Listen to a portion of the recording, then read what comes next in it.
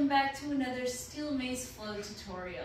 I'm Coach Kristen and I have the pleasure and honor of being a Steel Mace coach and educator.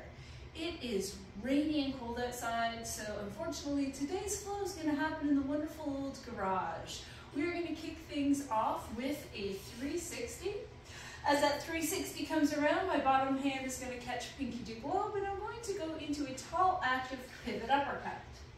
From here, I'm going to go into a sword draw transition, and then I'm going to send that tail all the way around into an outside wrist roll, resting it on my back shoulder, and then I'm going to lever it over my head, and as it comes over to my front shoulder, I'm going to step back into a hunter squat and rest it into my shield arm. Now, as I stand up, I'm going to take my free hand and push down on the globe, which is going to whip the tail all the way around. I want to catch it under my armpit. So as I come up, I'm going to push down, whip, catching it in this Shaolin zero position. I like to catch it and absorb it in this hinged over. And then I'm going to step out and raise my Shaolin zero up into a step 2 lunge. From here, I'm going to pull the globe in front of my stomach, allowing it to roll over my thumb, so that I can catch it in a Kimura grip, shifting my weight to my step 2 lunge on the other side. Now this next part has a little bit of a cheat in it. Not a cheat, just a sneaky hand transition. So I'm going to circle that globe down and around as I pull my feet together. As that mace comes around, I need to flip my grip on the mace from thumb to grip to pinky to grip. So as I'm turning that mace around, I'm also turning my hand around so that I have this sword up position or pinky to globe. Send that tail under my armpit into an inside sword swing that's going to take me into a crescent step facing the back.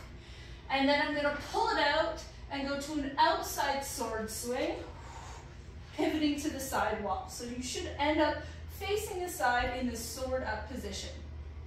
From this sword up position, we're going to go into a coin flip, and then I'm going to step back from my tall active stance into a superhero landing. Now I've got my right foot forward.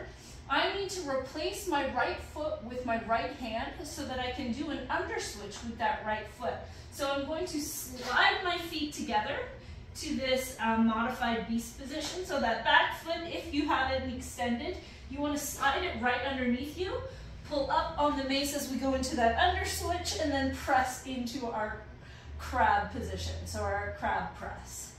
From here, I'm going to take that front foot, I'm going to sweep it, lining it up with my hand, making sure my shoulders are stacked, still looking at that globe, and then I'm going to press up, coming into this, almost like I'm putting the globe down my spine, and then I'm going to lever the tail and catch it on my free arm. While I stand up, I want my mace to slide, so my hand goes from the end of the mace to the middle of the mace. So I'm going to lower the tail as I stand up. As I'm doing that, I'm sliding the mace down so that the globe is resting at about your elbow.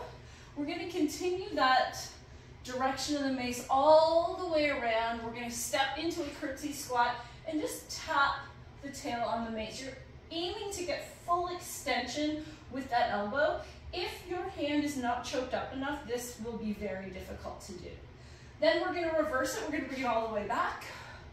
And then I'm going to pull up on the tail, catching thumb to globe, folding it into a sword cradle on the opposite side as I lunge out in the opposite direction. So I like to come right into a Cossack squat, but you work within your ability. Then all we do is we come up, we extend our elbow into this bottoms up front position and lever it around, and we are all set to go on the other side. So message me with any questions, tag me if you try this, and always, always flow on, my friends.